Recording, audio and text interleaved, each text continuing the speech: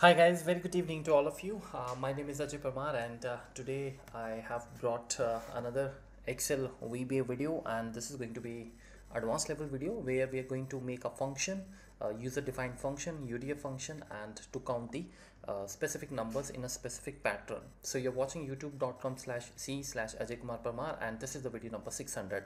Now let's talk about today's the query I received from one of my subscribers.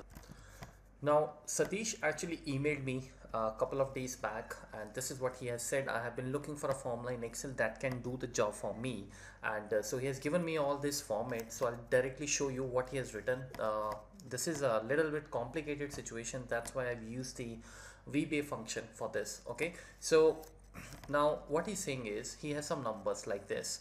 So these numbers have either comma, every time when a new number starts they have the comma or the hyphen. Now, so he's saying that he wants to count these numbers, but there are conditions. The condition is that if there is a comma, then it has to be considered as 1, the number before the comma, and if there is a hyphen, then we should have the counting starting from that number to the last number. For example, if you look at this 1 comma 2 comma 33 dash 34, now 1 comma 2 comma, this is going to be considered as 1 1. So that means if you have 1 here, if you have 2 here, and then you have 33 to 34, right? If you just go and split these numbers, this is how you will have these numbers. So he's saying that this is a single number, so this should be considered as 1. This is again a single number because it is using the comma. This should be 1, but this should not be 1 because we have a dash here, hyphen here. So this is 33 and 34. How many numbers we have? 2 guys. So what should be the count? 2, 3, 4, and this is what exactly you're getting. And I'm using here total count formula. This is not Excel formula, this is a VBA formula. I created it. Okay, now if you look at this here, 1 comma 2 dash 5, so that means 1 is unique, so that's going to be considered as 1, and 2 to 5 then. So 2, 3, 4, 5. How many numbers we have got? 4. 4 plus 1, 5, right? So same way if you come here, this is my first number, guys. This is my first number, and then 3, 4, 5, 6, 7, right? So you got here 5 numbers. So 5 plus 1, 6, and then in the 6 you further go. So 4 to 10, 4 to 7, 10 is going to make 7 numbers. 3 to 10 is going to make 8 numbers, right? This is the idea, and that's how we have developed this. So it's a very complicated thing. I better you go and write the VB program instead of the creating a Excel formula here. Okay, so now what I'm doing is I created this total count function.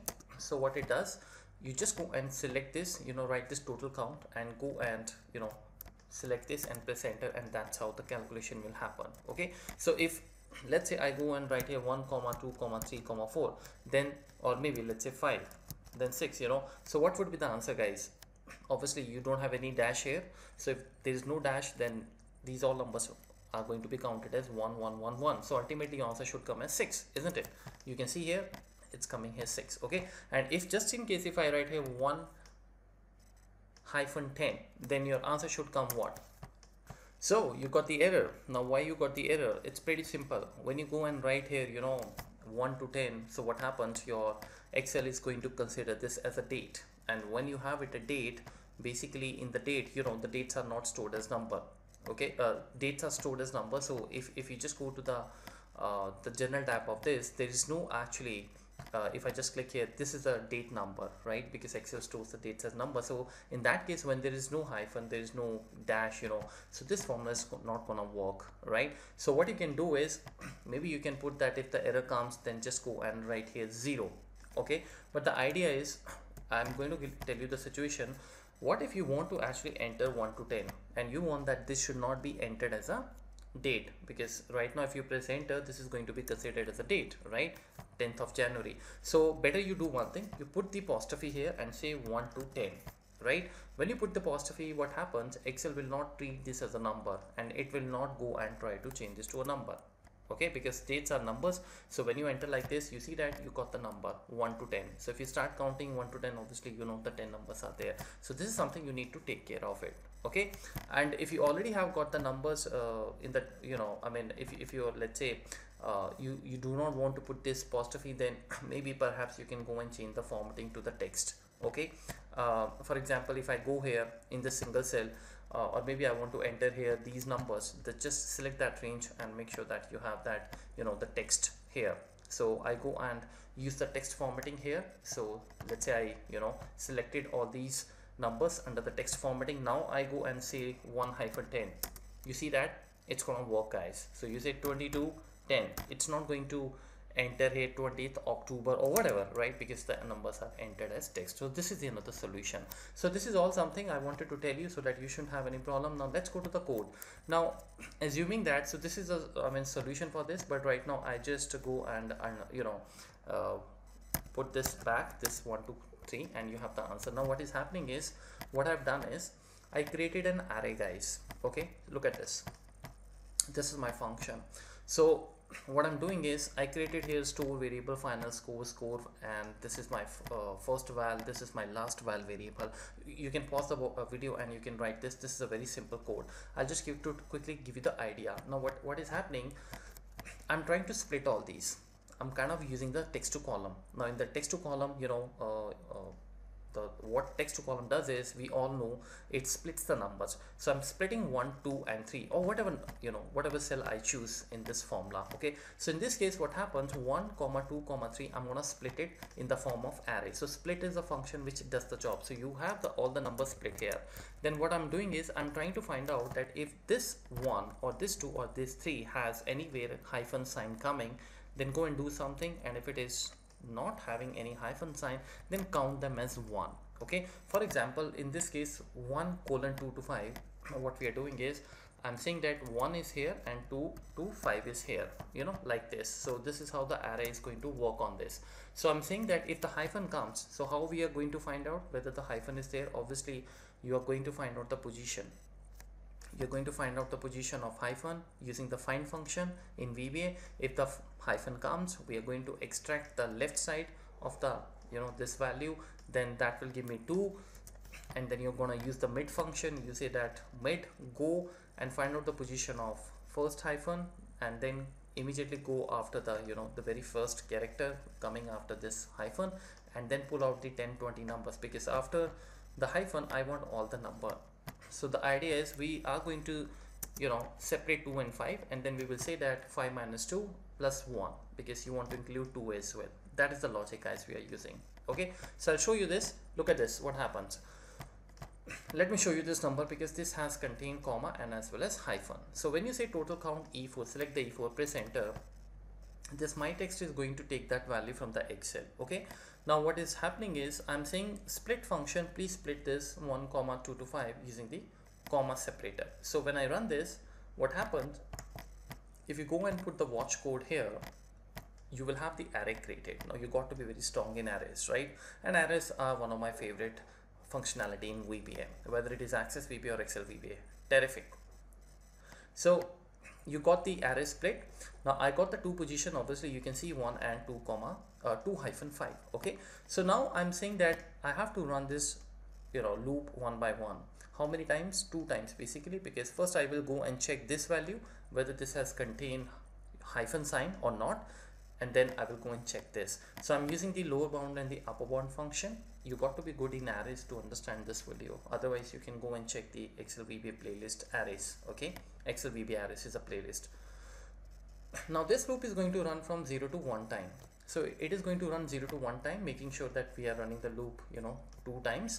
So now I'm saying that if this value, the first value, which is I is 0, I say that if this value, which is right now 1, if it contains hyphen, I'm using the like operator before this hyphen star, after this star. So if it is the case, then what it has to do, we will go and check that. But right now it doesn't contain any hyphen. So what happens, it goes in the else mode, and here this final score, which is totally empty, I'm just going to add one constant to it, 0 plus 1. So that means this is going to be counted as 1, and this is what he wanted it, right? Satish wanted it. So now let's go to the next I. Now the next I obviously is going to be the 2 to 5. So now this contains hyphen, so you can see I get in the then mode.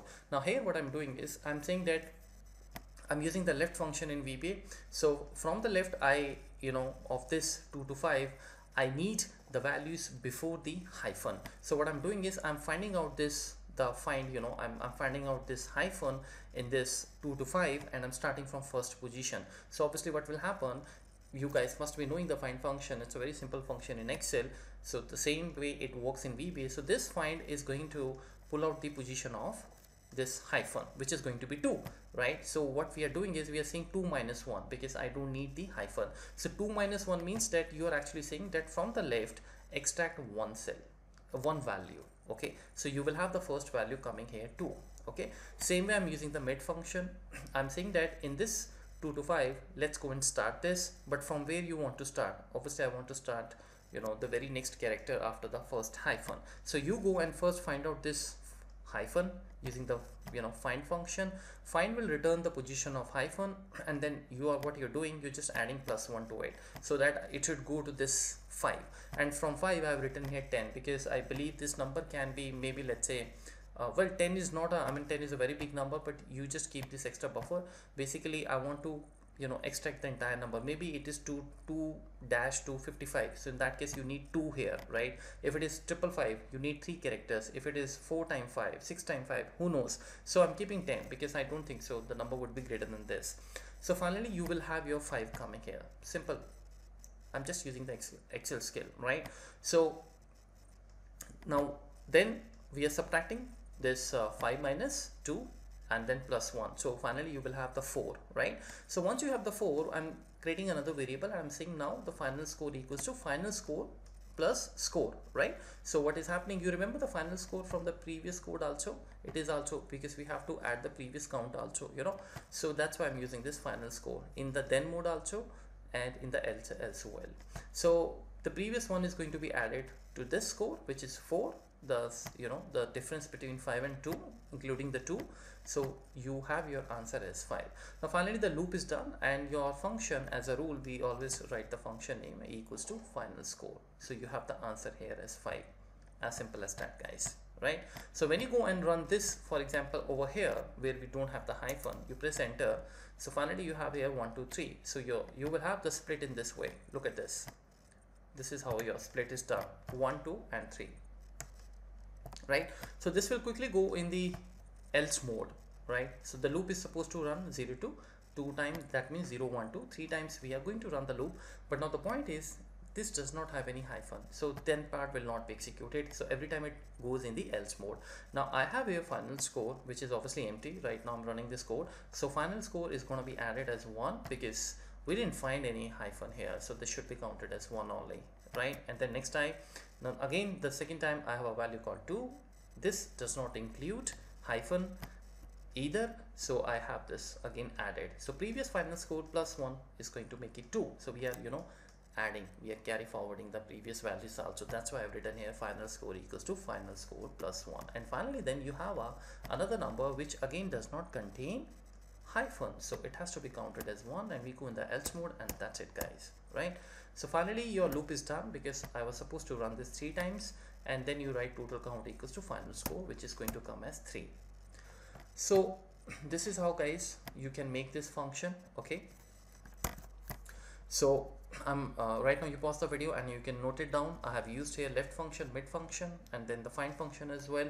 But the special part is that how you basically split all these things, okay, using the split and then taking all those values in the array. So same way when you go and write this, this is also, you can see here it's showing me as 30. So every hyphen 3 to 7 is going to be split in 3 and 7. 7 minus 3 will happen and +1 will be added. Then in the 4-10, 4 will be split, 10 will be split, 10 minus 4 +1, then 10 minus 3 +1, and blah blah blah. This is how your function will run. So when you press enter, this is how it is going to work. And the good part about the function is that it can work on any sheet. So maybe if you, let's say, have here a number called 7 to 8 and then comma 7 and then let's say 6, okay, so you can use here this function total count and then just go and select this. So I guess what should be the answer, guys? 7 to 8, that means 2, and then 7 is a single number, 6 is a single number, so I think the answer should come as 2 plus 1 plus 1, 4. There we go, right? See how intelligent I am, right? So that's how, guys, this is how you write this pretty awesome function, right? The exercise was pretty tough actually, but I think with the VBA it becomes very easy. So that's it for now, guys. I hope you enjoyed this video. So let me know if there is any question, and I'm gonna answer the questions. Just leave your question on the comment section. Thank you so much. Bye bye.